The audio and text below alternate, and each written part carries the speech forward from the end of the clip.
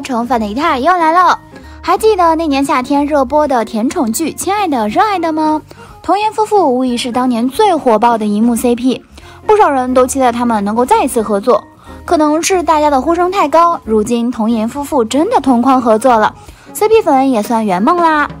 没错，姨太要说的就是今天的重头戏七一晚会。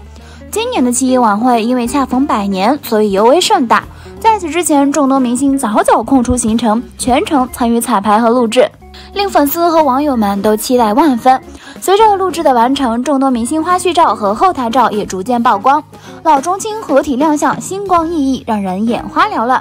接下来咱们就一起来盘一盘七一晚会上的同框名场面。首先要说的就是杨紫和李现合作的《亲爱的热爱的》大火之后，这对荧幕 CP 的呼声可以说非常之高，两人也拥有众多的 CP 粉。可是剧播完之后，他们合体的机会少之又少，而在此次活动中，两人竟然合体出镜了。从视频看，他们都身穿民国服装，还扮成了当时的学生模样。同框也就算了，李现还上演了眼神杀，他看向杨紫的画面，仪态直接梦回《亲爱的热爱的》，这 CP 感简直就是一平的程度。其实杨紫和李现已经有很长时间没有在线下活动合体亮相了，能够看到这对高颜值 CP 再度同框，不少人都圆满了吧。除了和李现之外，杨紫和邓伦两人自相密之后也再没有合体过。而在此次活动中，在杨紫和李现的同一个节目中，邓伦也同样参加了，虽然隔了一定的距离，但也算是同框了，还是杨紫、邓伦、李现3个人的罕见同框。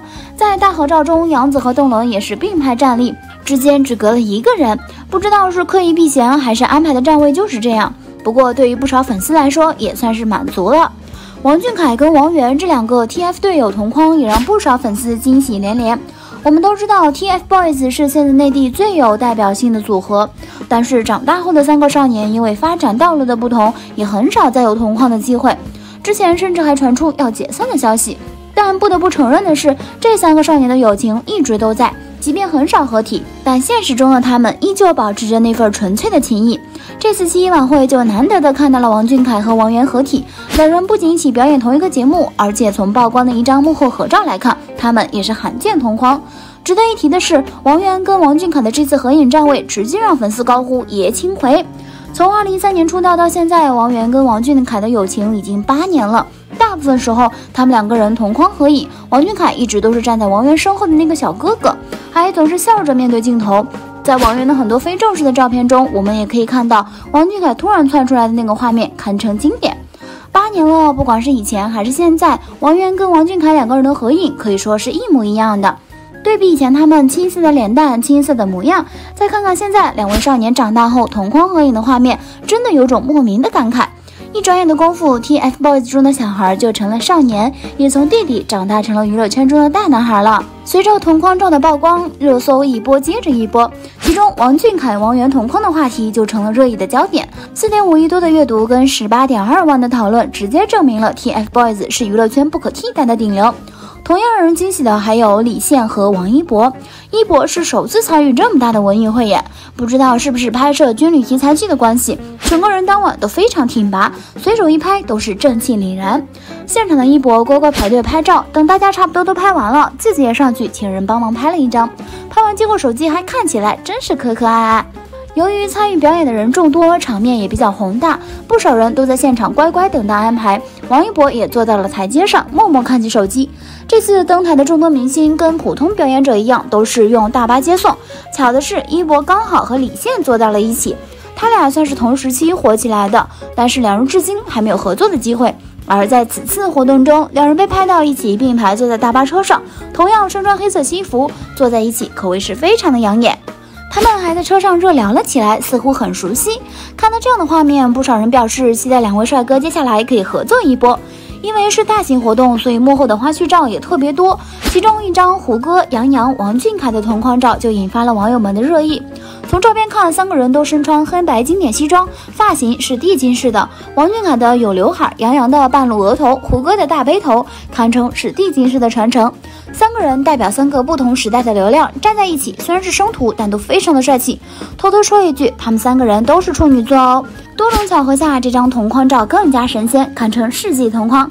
当然啦，除了这样的神仙巧合，年轻一代跟老前辈们的同框也很经典。张艺兴、王一博、李易峰、周深、阿云嘎、郑云龙、许魏洲、蔡成玉、欧豪都毕恭毕敬地站在前辈周围，充满青春、风采和自信。另外，你有发现小角落里的李易峰吗？他也太低调了吧！从曝光的现场花絮图来看，正式录制时众多明星妆发齐全，包括张艺兴、宋茜、王一博、李宇春、靳东、刘涛等明星参与了大合唱，还有杨紫、刘诗诗、邓伦、周深、刘烨、万茜等。李易峰跟金晨这对隐秘而伟大的 CP 也同框了。这次的七一晚会可谓话题不断，看点十足。在央视的镜头里，明星们不再享有独特的大牌装扮，有的明星甚至刻意打扮朴素，让人一眼认不出。当晚节目一播出，新闻联播相关词条便登上热搜，新闻里的刘诗诗更是高居热搜榜首。晚会上的刘诗诗穿上了土家族的民族服饰，打扮成了少女民族姑娘，别有一番风情。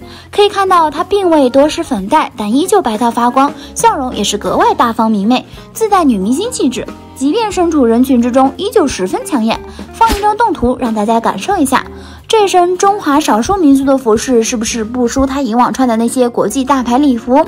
果然，好看的人穿什么都很抢眼。另一位女明星宋轶同样具有冷白皮优势，扛住了央视照妖镜的检验。她梳着长长的双马尾，穿着民国时期的学生装，在一群大老爷们的包围下，显得格外小巧玲珑。值得一提的是，距离宋轶最近的两位大老爷们不是别人，正是刘烨和白宇。刘烨梳着大背头，再次演绎了青年毛泽东的形象，白宇则和宋轶一样，扮演的是青年学生。